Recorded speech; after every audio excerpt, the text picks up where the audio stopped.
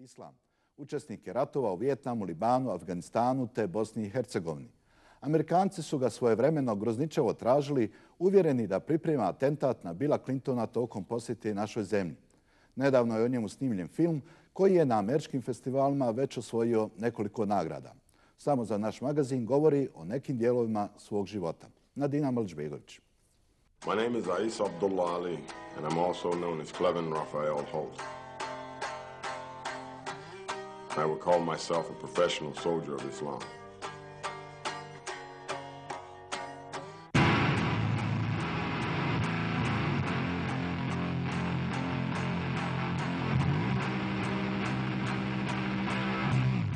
Now, as far as them saying that in the past I was all of these labels, terrorists, whatever that they want to call me, I guess in some cases in the media I would be considered a terrorist based on my history working with those who were being oppressed in Lebanon at that time. Zvali su ga terorist, islamski džihadist, špijun CIA, plaćenik. A on je, kaže, bio samo profesionalni ratnik islama. Or some would say, Ashhadu an la ilaha illallah wa ashhadu anna Muhammadur Rasulullah.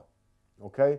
Ratnik čiji su ratovi počinjali u Vijetnamu, Libanonu i Afganistanu, završili u Bosni i Hercegovini. First of all, I paid my own way here.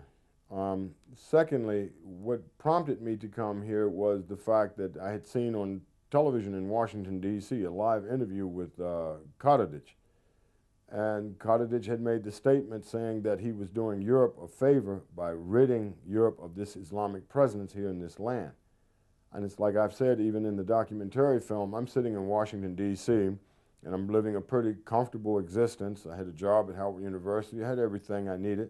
But then what he was saying, it's sort of like, it's like a slap in my face. U Bosnu i Hercegovinu Abdullah Ali došao je sredinom 1995. godine uz pomoć tadašnjeg vojnog atašea za Bosnu i Hercegovinu Selme Cikotića. I had told Selma Cikotić that in the media in the United States they have called me a terrorist on many occasions, and even there was misinformation coming out of the Pentagon saying that I was near the Marine barracks in Beirut in 1983, 30 minutes before the barracks was blown up. I was in Washington, D.C., because in January I had got out of this prison situation in Lebanon, winded up in the Bolnica behind torture and all this other stuff, and then by February of '84 I'm back in Lebanon. But in that period that they had killed all those Marines there, I was in the United States, and even the FBI could prove that. Američki ministar odbrane William Perry potvrdio je da se Holt nalazi na teritoriji bivše Jugoslavije. Vlada Sjedinjenih Američkih Država sumnjiči Holta zbog terorističkih aktivnosti, rekao je ministar Perry, dodajući da je njegovo prisustvo u Bosni i Hercegovini veoma ozbiljan problem i da su zbog toga američke trupe u stanju povećanog opreza. Holt je tokom boravka na Srednjem istoku, boreći se na strani PLO-a, promijenio ime u Abdullah Ali. Vlada Sjedinjenih Američkih Država traži Holta kako bi mogla provesti istragu o njegovoj terorističkoj aktivnosti.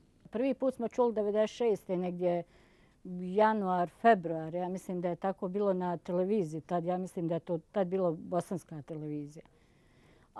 Na televiziju da je tražen od strane Sjedinjenih Država i da William Perry je izjavio da je terorista, da ima plan da podigne u vazduh neku bazu, da je viđen u Tuzli. Ni momenta nisam sumnjala u svog muža da je to, kako ga nazvio tada William Perry i kako ga Sjedinjene Države proglašavale.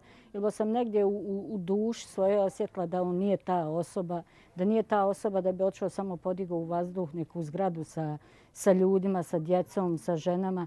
Jednostavno, osjećala sam, imala sam u srcu stvarno da je on dobar čovjek.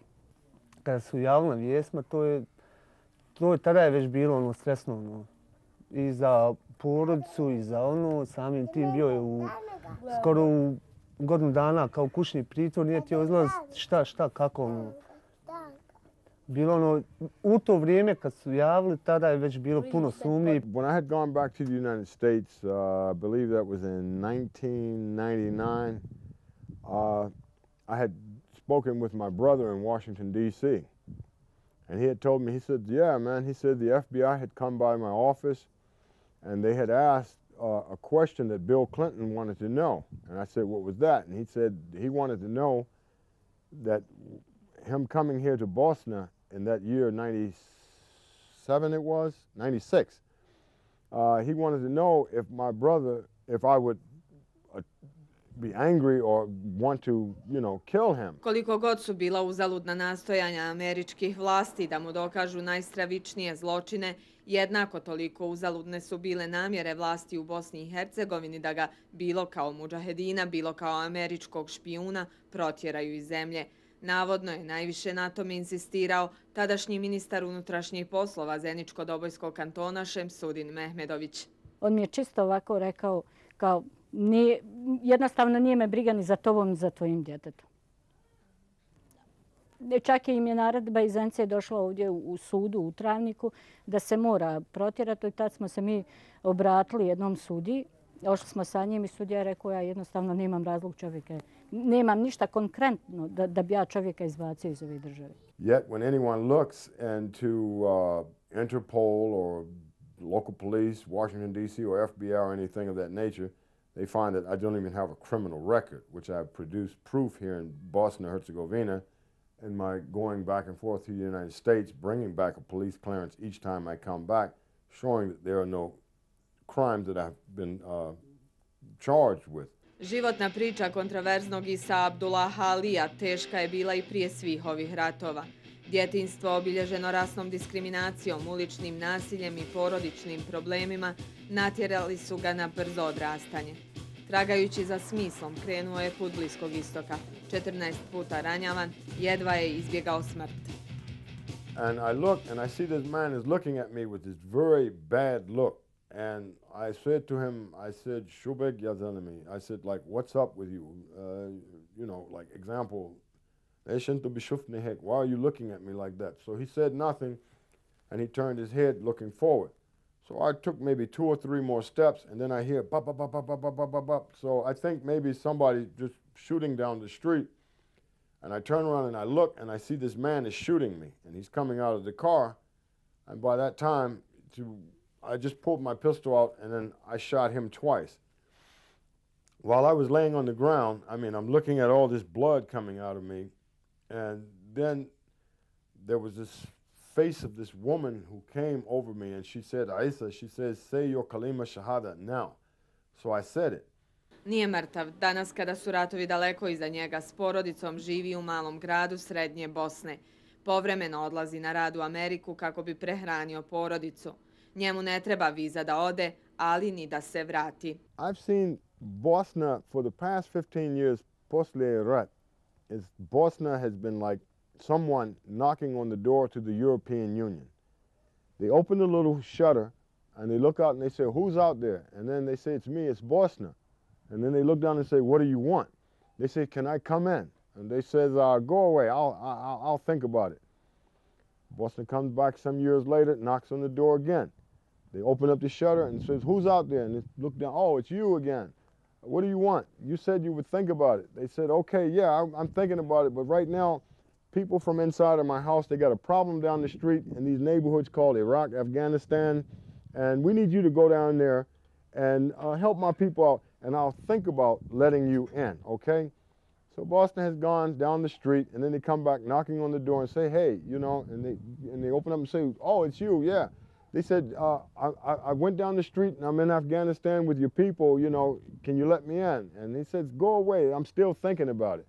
So it's sort of like, you know, you got a dog and you got a piece of meat and the dog is hungry for that meat, and then you let the dog get just a little piece in the teeth and he tastes the taste of the meat and he's like jumping and jumping, and this man is holding that meat and watching you jump, jump, jump, and you just never get a mouthful. Dok Bosna i Hercegovina traži svoj dio Evrope, Isa Abdullah Ali u dvorištu svoje kuće pronalazi svoj mir.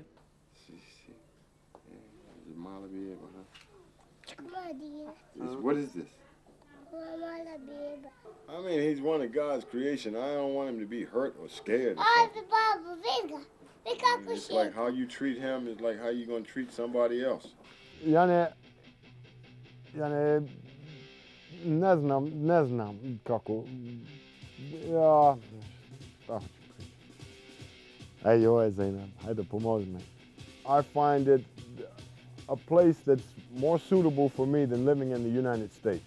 Is because here I don't have to think on a daily basis, who am I going to have to kill? Just to go to work and then from work to go home. O ubijanju i ratovima američki džihadist je govorio u dokumentarnom filmu Marka Klejvela. O onim ljepšim stvarima će u knjizi koju trenutno priprema. No neke stvari, kaže, jednostavno se ne mogu opisati. Ljubi me. Ljubi. Hajde, go.